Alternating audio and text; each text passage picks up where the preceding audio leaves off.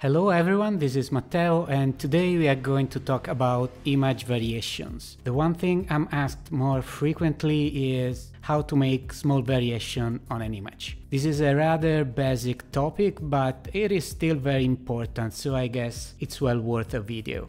So there are dozens of ways to make variations and no silver bullet. Let's start from the easy ones and increase complexity while we go.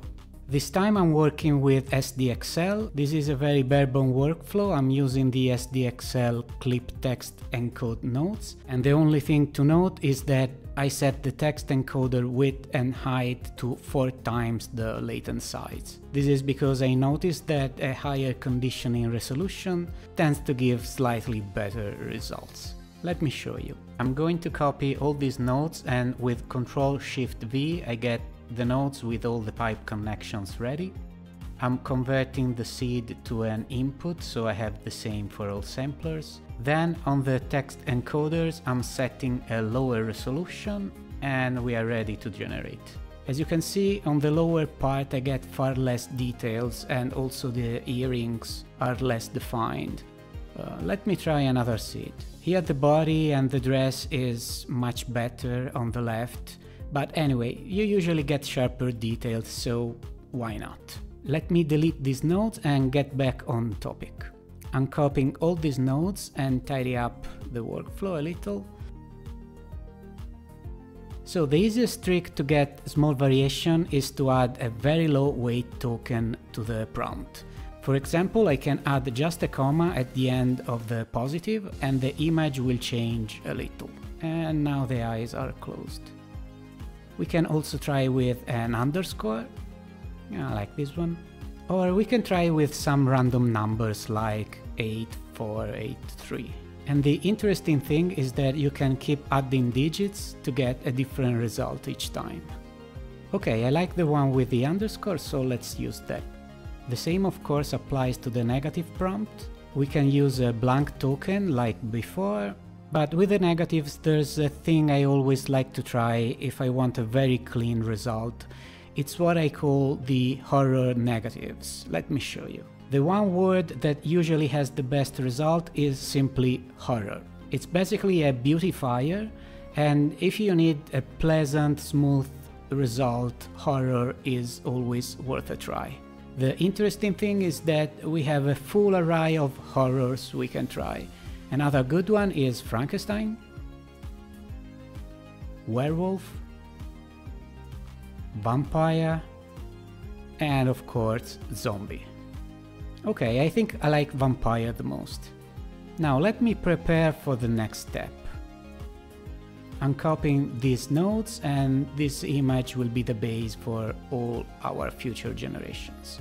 So sometimes you want to keep the same composition but in a different style, or maybe just change a detail without doing a full in-paint process. To do that we use conditioning concat.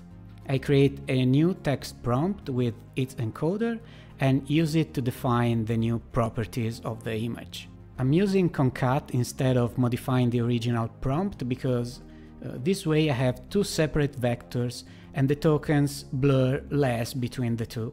Also, this workflow gives you more flexibility as you can change just the second prompt without touching the original. Since this looks already a bit like Klimt, let me try with painting in the style of Gustav Klimt. So in this case the order of the conditioning matters. If I want the style to have lower influence, I put it in the conditioning from, so it's basically the second vector. Let's see the result. And now it has just a hint of Klimt, but if I invert the conditioning the style becomes more important. And in fact now it has a stronger Klimt style, but the composition is still close to the original. So let me set back the conditioning concat and try another style. Let's do Tamara dell'Empicca or Raffaello. Yeah, this is weird. Of course we are not limited to styles, but we can add anything. You could even randomize the second prompt to get unpredictable results. Let's try with angry frowning. And now she is a little less serene. or African American? Oh wow, this is a true goddess. An interesting alternative would be to use conditioning combine instead of concat. Combine is more or less the same as putting everything in the same prompt, so we'll probably see a lot of mutation in the image, because African American comes with a lot of background. Let's see. Indeed, now we get a rather different image, but with conditioning combine we can add a conditioning set timestep node that let us modulate the influence of the second prompt. So for example, I can tell to stop adding African American at 25% of the generation. Or if I want a lower impact, I can start at 0.3 and end at 1. And as you can see now, we are closer to the original image because the initial steps are the most important. So if the second prompt is not part of the generation at the beginning, the impact will be lower.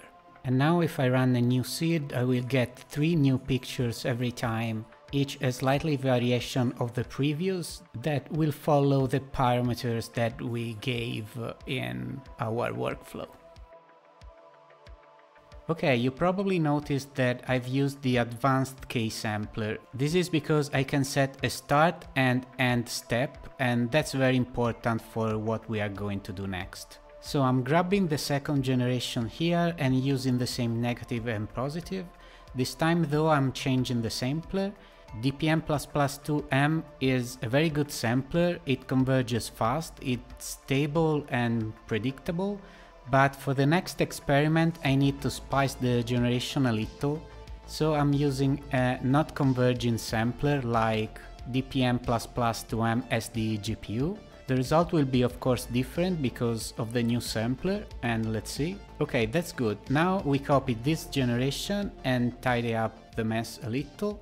So in the first sampler I'm stopping the generation at the 5th step and enabling the return with leftover noise. Now I'm making another copy, connect the first to the second, disable add noise and return noise. The second KSampler will restart the generation where the first one left it, at the 5th step. And of course we need to change the seed. Let's see how it goes. And this is basically an infinite variation machine. You just change the seed and you get as many options as you need. Of course we can do a batch of variations. I need a repeat latent batch node, set the value to like 4 and generate again. Now we have a batch of 4 images with small variations. And if I want to get closer to the original, I can increase the end and start step, like so. If instead I want more variation, I can lower the values. Of course, we can alter the generation even more with a dedicated prompt. Let me duplicate the second KSampler and add a new text prompt. Now I can try with purple aura, or replace gold with silver.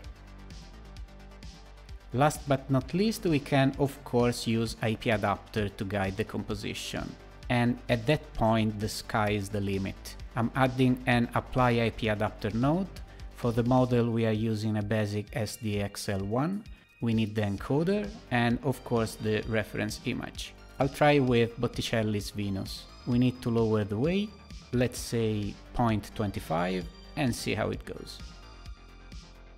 We can also try with some crazy reference like this floral decoration. Maybe we need to lower the weight now. Or we can even send just noise. If you want a stronger influence, you can increase the weight. Let me grab this image. I'm adding noise, that always helps. And I'm also using weight type linear, that gives more importance to the text prompt. And now we have a strong anime style.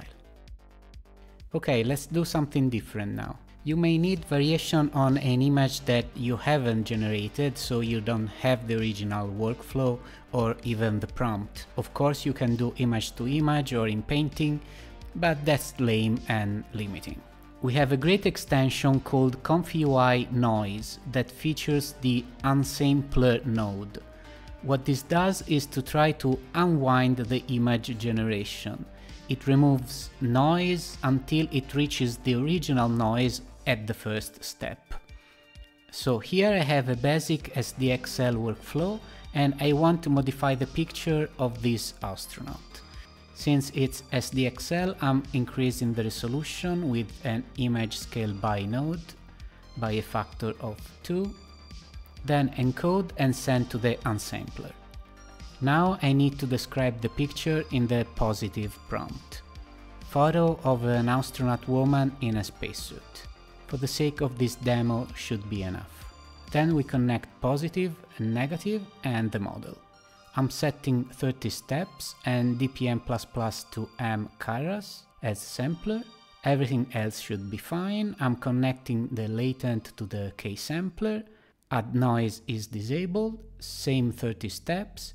CFG is 1 and sampler DPM++ to m again. Let's see what happens.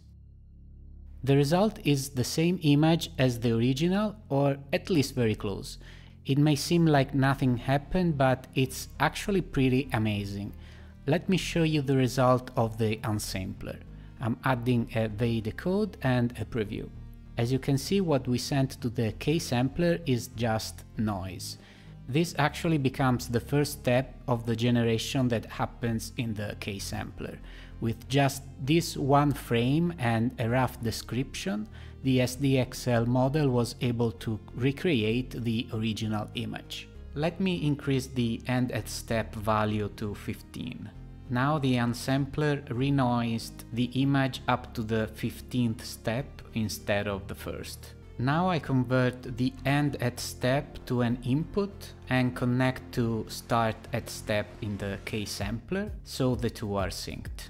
If I generate now, the result is the same, but the KSampler only generated 15 frames out of 30.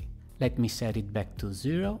What I can do now is to change the prompt a little, like angry astronaut. At the moment the KSampler has a CFG of 1, so it has no freedom.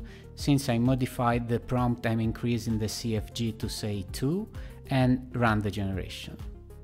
And now she's pissed. Of course we can do any sort of modifications like anime illustration of an astronaut woman in a spacesuit. Since the prompt is so different from the actual reference, we need to increase the CFG even more. I'll try with 6. And now she is an illustration. If I want her closer to the original, I can increase the end start step to say 5 and I'll lower the CFG a bit. Anyway, I find this node really interesting and you should probably consider it instead of a classic image to image. Now, you'll notice that the image doesn't change much with a new seed, and that's because the base noise is fixed and we used a very stable sampler. To get more variation, we can select an unpredictable sampler like DPM++ to m SD GPU. And remember that the sampler and the scheduler need to be compatible with those selected in the Unsampler. Just to show you what happens if they are not, I'm selecting exponential. That doesn't go very well with Karras. I'm also creating a batch of 4 to get more options. And as you can see, all we got is noise. Let me set the scheduler back to Karras. And now I have a never-ending variations based on a reference. One last thing, since we are talking about the noise extension, sometimes you want to generate a batch of images but with little difference from one another. So what we can do is to create a fixed base noise and use that to generate light variation over it. We need 2 noisy latent image nodes at 1024 by 1024 resolution. We repeat the first one 4 times.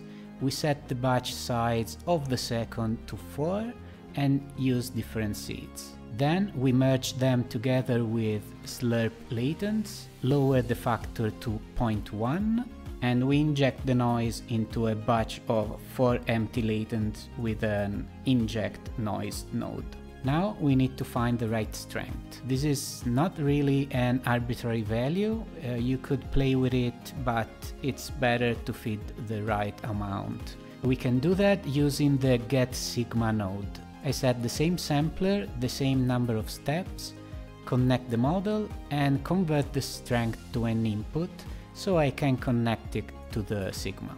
All left to do is to send everything to the KSampler, disable add noise and generate.